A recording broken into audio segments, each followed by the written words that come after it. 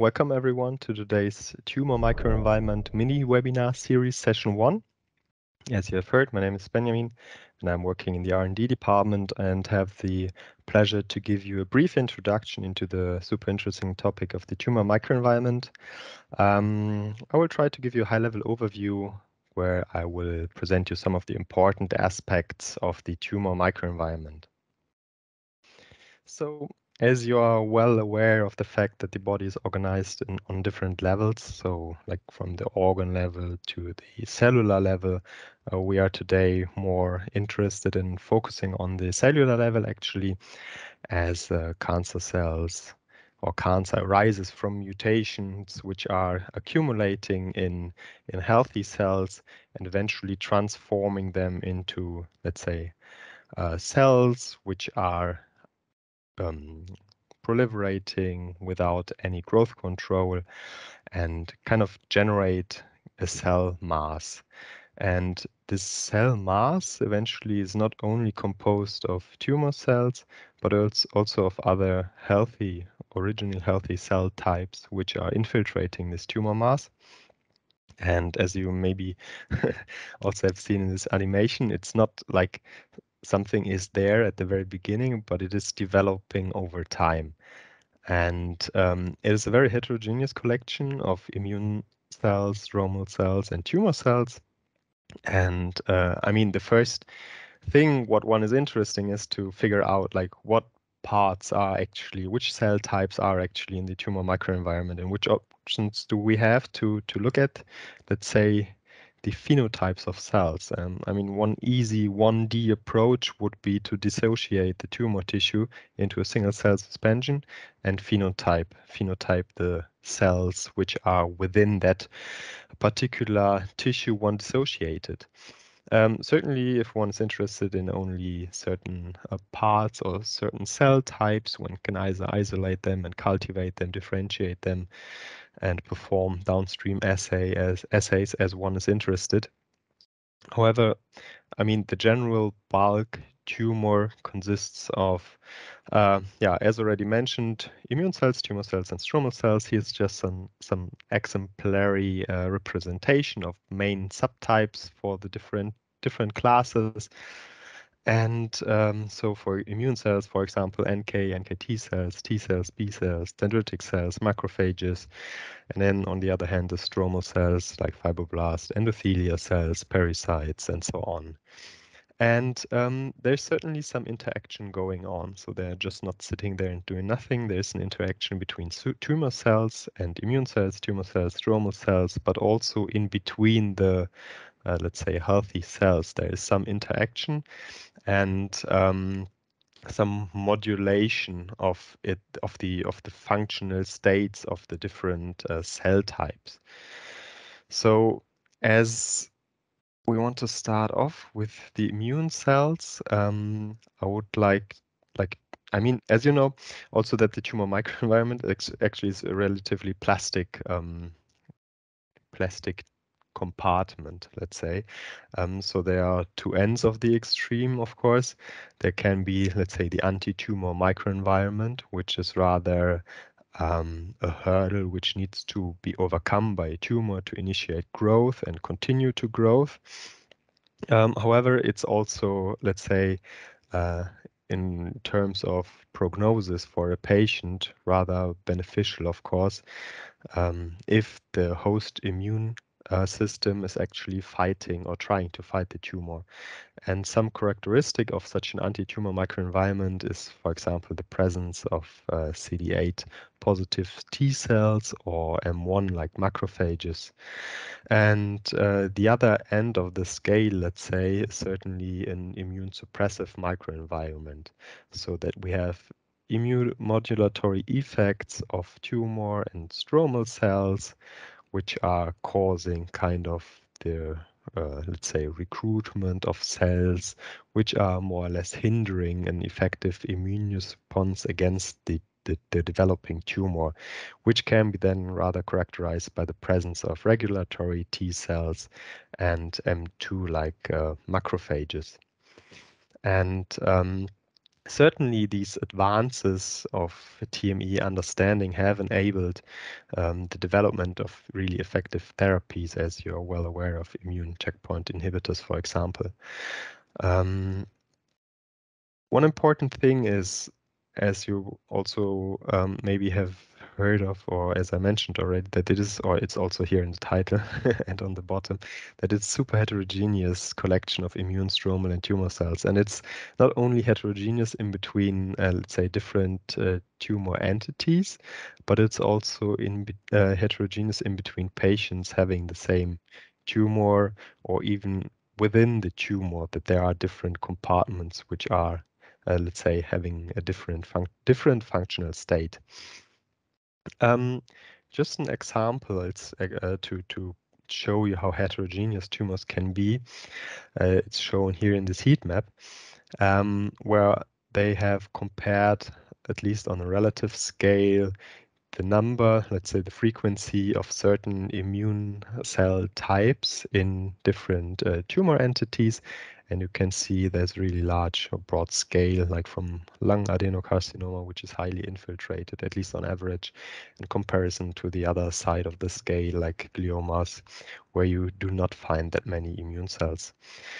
Interestingly, one thing one can think of, that mutations which are actually accumulating in tumor cells do actually have a direct impact on the composition and function of immune cells.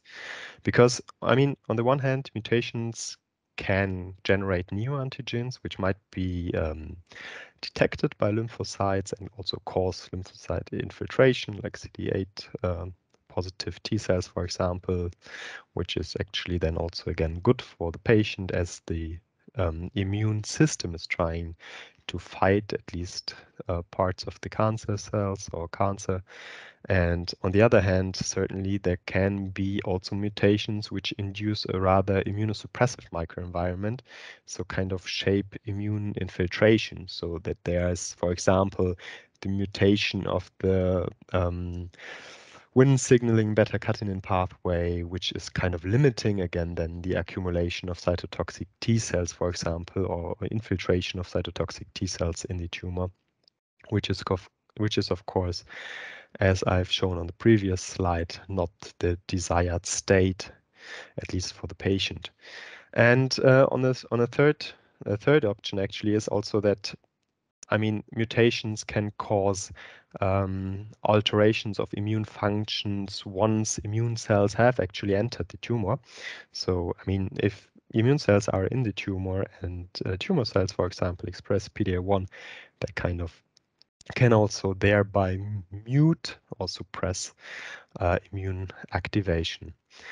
And exactly, so as mentioned then here on the bottom, the mutations influence the nature and function of the immune cell composition.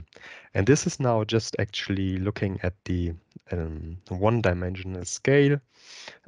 Interestingly, in the last decade or even longer, also the topography actually came into play. So not only looking at the composition of and the functional state of certain cells, cell types, but also where they are actually located within a tumor.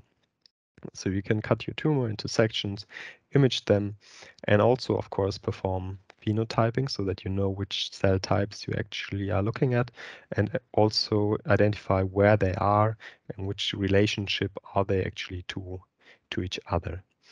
And another point, of course, which imaging enables you to look at is the extracellular matrix, which is definitely not possible if you're just dissociating your tumor, at least not to that extent. Also here I have some examples. Actually, this is in line with what I've shown you before. There's a study by Carter et al. Who did a direct comparison of the immune cell topography across various cancer entities. So there are some definitions of how tumors can be classified with respect to their immune cell topography. So it's hot, cold, or excluded. If there are many immune cells within the tumor, it's called hot. If there's a lower frequency, it's cold. And if they are only found at the margin, it's the excluded type.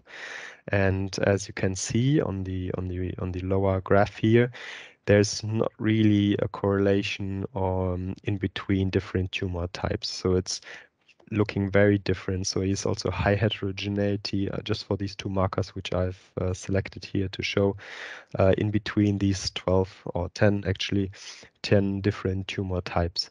For example, if you are looking at the lung adenocarcinoma, you have 1/3 actually, which is showing the excluded type. And then if you are looking at the CD3 positive lymphocytes, however, then for macrophages, for example, you do not find these excluded type of topography.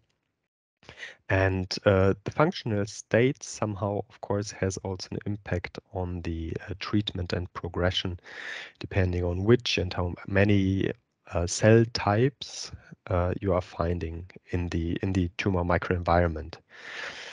They actually also took closer look at colorectal cancer patients and more extensively characterized these cohort.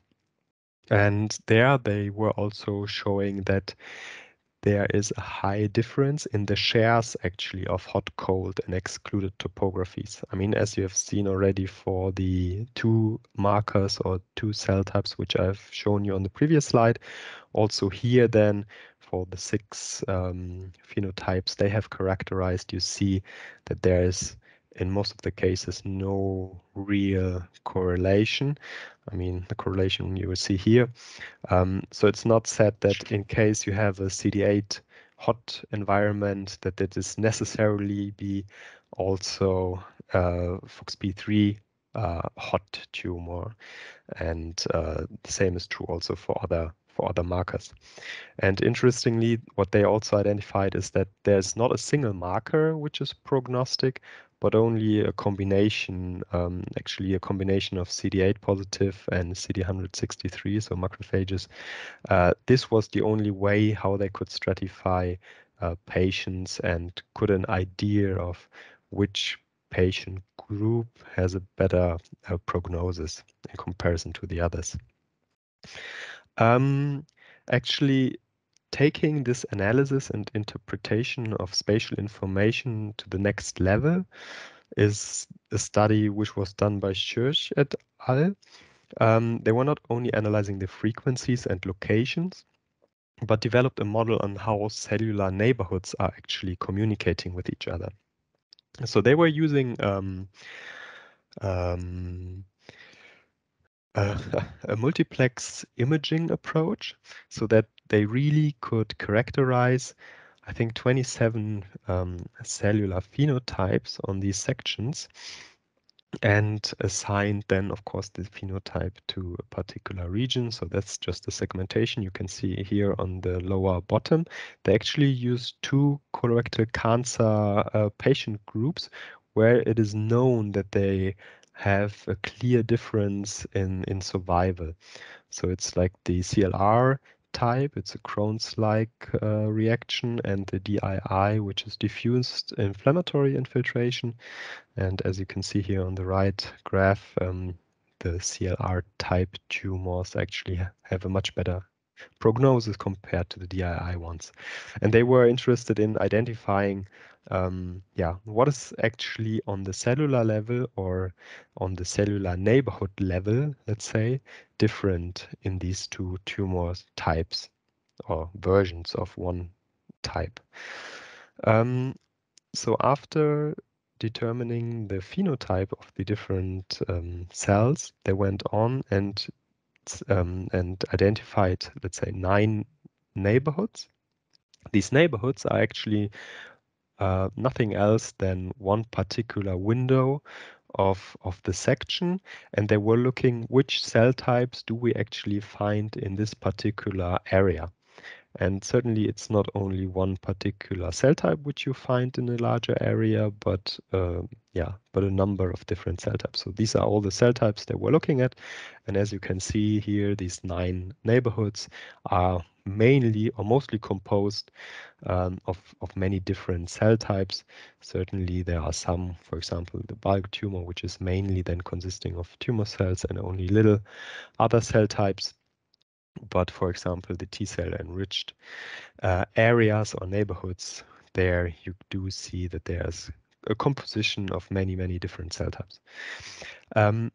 Next to these neighborhoods, actually, where they could identify a clear difference with this follicle neighborhood, which is a tertiary lymphoid structure, which is actually, let's say, the main effect why the prognosis for these CLR types, CLR, colorectal cancer patients, is much better. So here you do have some interaction of and activation of immune cells, which you do not find in these DII patients.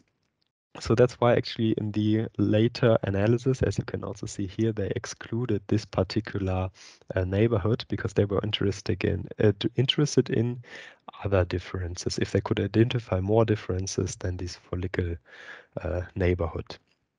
And they were actually able to identify differences. So they had, for the DII patients, they identified cluster 1, which is T cell enriched, and cluster 4, macrophage enriched. They identified a close interaction of these two neighborhoods. And also within these neighborhoods, they saw that, for example, here the regulatory, they also looked at the functional state of certain cell types. So, and here it's about the regulatory T cells, proliferating regulatory T cells, which are found in these neighborhood 4, which are higher, let's say, in these DII patients in comparison to the CLR type. So overall, actually, they were coming up with a model, which was then showing that, of course, there was this interaction of T cell enriched neighborhoods with macrophage enriched neighborhoods. And within these macrophage enriched neighborhoods, actually, they identified these upregulation or presence of activated or functional proliferating regulatory T cells, which are just kind of giving an immunomodulatory stimulus to the environment by just suppressing any reaction here. But interestingly, what they also identified within these DII patients actually is that they could see some prognostic value, or let's say survival improvements, in case there were PD-1 positive, CD4 positive T cells in granulocyte enriched neighborhoods. So overall, these DII patients just showed a really impaired anti-tumor response due to some immunomodulatory function, which is ascribed to this T cell macrophage, close T cell macrophage interaction. And I mean, overall, what's the reason I'm showing this example is actually that the spatial information here can actually yield to can yield clinical biomarkers. So that really deep analysis of spatial information is able to reveal some markers which are prognostic for particular patient cohort, or can be prognostic for a particular patient cohort. Of course, what I've shown so far is only on the 2D level. So everything you see is just on one plane, and you're kind of blind for everything which is above and below. And ultimately, there might be some selection bias because you're only taking a few sections, and the tumor is super heterogeneous, and it's not necessarily representing the, let's say, the real state of all compartments of the tumor. There, of course, the 3D analysis would be superior.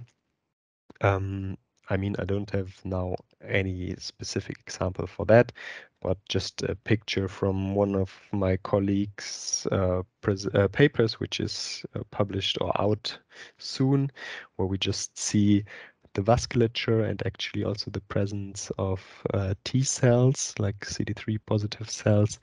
And you also can appreciate here the heterogeneity of, on the one hand, the vasculature, and on the other hand, also the presence and distribution of T cells.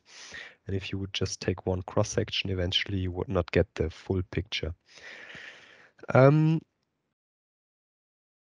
So advancing towards 3D microscopy would be, of course, beneficial to get a better overview or better impression on the spatial information, the full spatial information of the section one is looking at.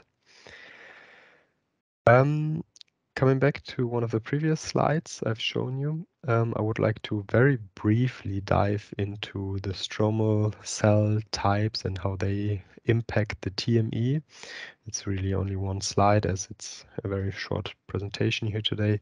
I mean, the recruited stromal cells kind of can promote tumor progression or kind of are interacting with the developing tumor. So, for example, once the tumor grows and exceeds a certain size, there will be some angiogenic factors which are, let's say, recruiting endothelial cells to form a vascular network to bring in nutrients and remove metabolic waste products. However, maybe I guess you know that also that the vasculature itself of tumors is rather aberrant and dysfunctional. So it's not said that it is a nice vascular network which is properly supplying all parts of the tumor as it would be probably the case in healthy tissue. And in hand goes, let's say, the pericyte coverage, which are normally there to stabilize and keep the lumen open of blood vessels. In tumors, it's often the case that it's only a loose coverage of pericytes, so it's not very dense as it is in healthy, can be in healthy tissue, and thereby kind of having a rather leaky vasculature often with in tumors. And as a third component, then of course also fibroblasts, where a lot of research is going on, or cancer-associated fibroblasts actually then at some point, which are responsible then also, or which can also exert some immunomodulatory function. I mean, either direct by secreting growth factor cytokines or ECM components, which kind of shape the physical properties of the microenvironment of the tissue itself, and also then, as mentioned, the extracellular matrix components, which are eventually secreted by fibroblast. If they are like either there or absent, they can be, let's say, also a physical barrier of substances to diffuse or to propagate within the tumor tissue. But also, in case they are broken down, can just release certain growth factors or cytokines again, which are promoting or evoking any other downstream processes then. All right, so just coming back to one of the initial slides and just a teaser, let's say, to provoke some thinking is actually this slide because when I was researching a little bit for this presentation, I came also, of course, across the microbiome, and it's, I think, another aspect which makes it even more complex to think about the tumor microenvironment or immune system and in general, as it is known, and there has been a lot of research on the microbiome and how it impacts the immune system, that it certainly to some extent has or can have also an impact on the tumor microenvironment, right? Just to keep that in mind, that it might be another layer, adding another layer of complexity to the whole system. So not only looking at the cells, but also at the microbiome and the interplay of both. So already at the summary then, I was trying to kind of find the right bullet points for the summary, and regardless of what I was trying, so heterogeneity was always very prominent. I mean, you have seen it on several of the previous slides, and also here it is at least 2 times. And if you are now going from top to bottom, so it's a heterogeneous collection of immune stroma and tumor cells. If you are just looking in the one-dimensional way, just at the phenotyping, taking the second and third dimension in here as well, so heterogeneous cell topography, and then also in 4D, let's say, if you think about it over time, it is also heterogeneous. So it's not one static situation here, but it's rather dynamically changing. However, certainly it's super important to investigate the tumor and microenvironment, even though it's so complex, because it is really it has been shown that it has implications for patient stratification and prognosis, and also to identify, let's say, new treatment targets. So, which is making it worth, let's say, to making it worth all the efforts to unravel the TME and the interaction within the TME. This last slide, I would just briefly dive into the topic of what we can offer for the analysis of the tumor microenvironment, and it's actually more or less presented in the upcoming talks today and also in the upcoming weeks. So overall, we are trying to offer solutions for the whole workflow, like starting with the transport solution from the very beginning, after taking out, let's say, tissue from the patient, transporting it to the lab, storing or freezing it, dissociating the tissue for phenotyping or any cultivation, sorting, or differentiation assay, whatever one is interested.